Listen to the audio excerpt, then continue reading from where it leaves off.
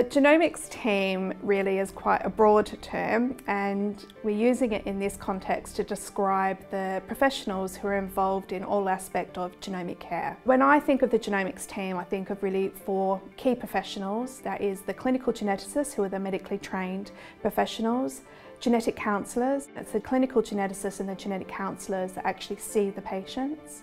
Then it's the laboratory scientists, which include the clinical scientists and the genetic technologists that are involved in processing the sample, doing the testing, and then the interpretation of the results.